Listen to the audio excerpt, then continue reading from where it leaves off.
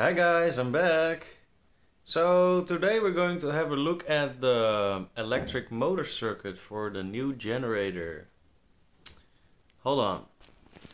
So somewhere inside this book I found a circuit that is quite interesting. Let me see if I can find it back.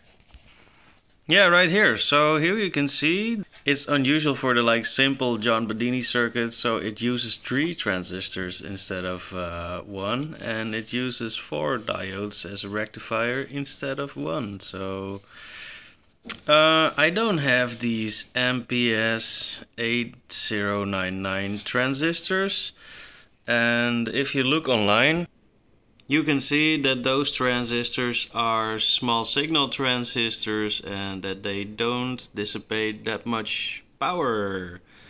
So I decided to use what I like to use most of the time, and that is the BD139 transistor. Well, since we also need a PNP, I also have a BD140 transistor right there.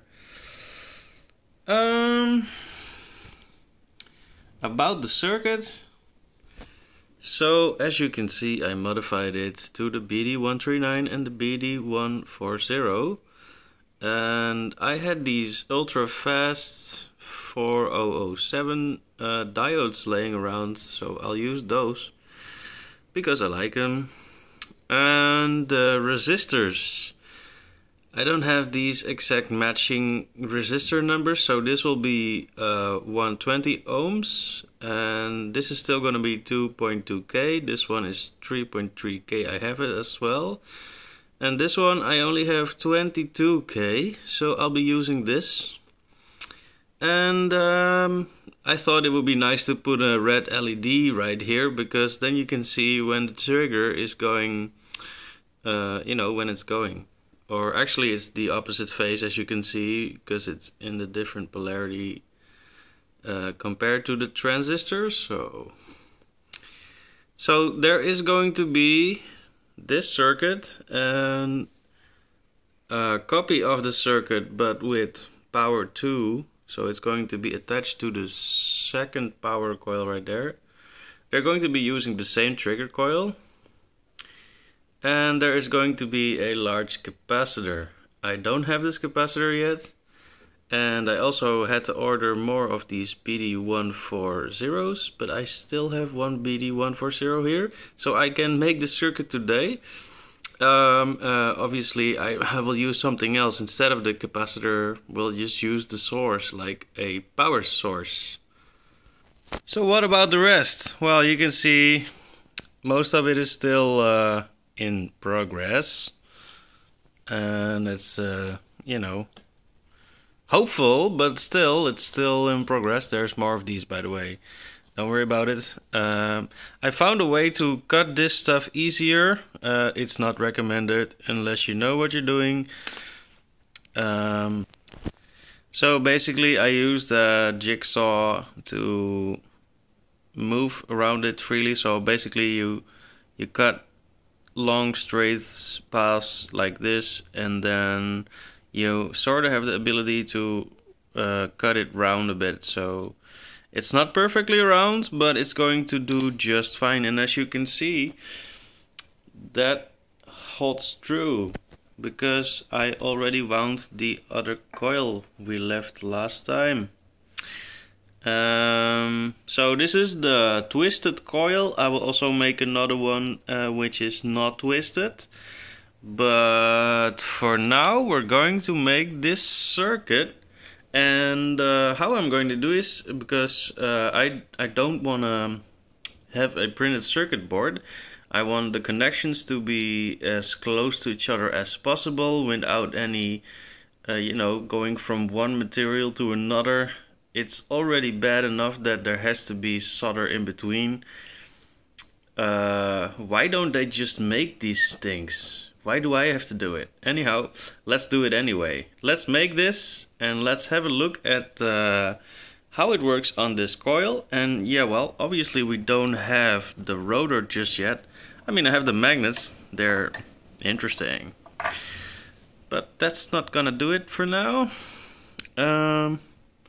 So I'll use this spin top I made, I believe it was 2013 pulse motor build off, and I won those video goggles.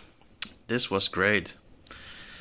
But so we can use it, you know, unpowered, and then spin it above one of these coils and see if it is going to power up.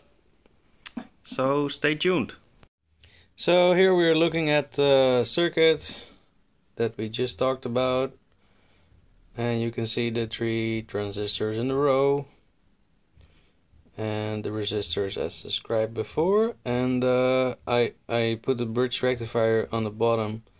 I'm not sure in the final design it's going to be like this. I'm pretty sure it's not going to be like this. And yeah, I found a capacitor. It's not going to be the one that we're going to use, so it's a little bit smaller. But for now it'll do. Because you know, you don't actually want the feedback, you know, the radiant energy into the wall socket, you know, the wall adapter. I'm going to use a 9-volt adapter I also use for my guitar pedals. So, oh yeah, right. So here's a mock-up of the sort of like cartridge, I would like to call it. So it's going to be underneath here with 3 nuts and bolts, and it will be stuck to here. Maybe it's going to be a little bit smaller, I don't know. We'll see. And that will fit in here like a cartridge. So like standing up, right?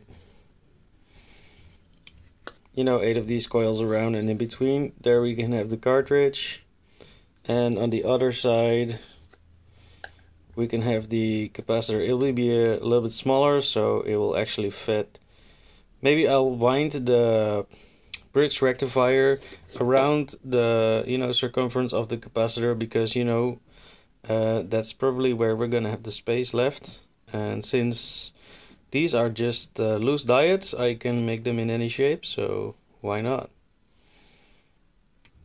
So for now I'll have to figure out in which of the, you know, polarities, the positive or negative lead, it has to be in order for this magnet right here and the way it is facing down in order to be in attraction mode. So we're gonna have these round waveform shapes from the magnet passing by the coil, and I'd like to call this the female shape, and we're going to add this square wave to it, and together they're going to be you know, playing a role in making the attraction. So we have a female and male shape and attraction, so that will make sort of like a yin-yang kind of situation. I don't know if you care about this, but this was the thought behind making it an attraction motor. Okay, so here you are, and we're attaching the battery to the coil, and as you can see, I'm holding the spin top above the coil, and when I tap it, you can sort of see I'm pushed away. So we're in repulsion mode here. That would mean this lead is now hooked up to the negative. That should actually be the positive. So here we are with the circuit hooked up, and I tried it already. It was impossible to get the rotor to go fast enough to trigger it. So I attached a battery on top of the spin top. Let's turn it on. And hopefully we can do this carefully. Check the ammeter for action, right?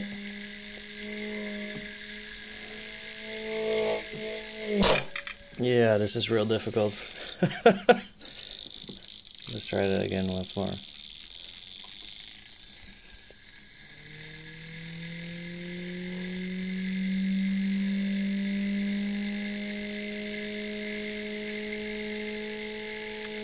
So about 100 milliamperes. just from this magnet passing by here. Doesn't, oh come on. Doesn't really aid the rotation at this moment, but hopefully when the motor is completed and the rotor is on there, we'll actually get some action. So that's it for now. Thanks for watching.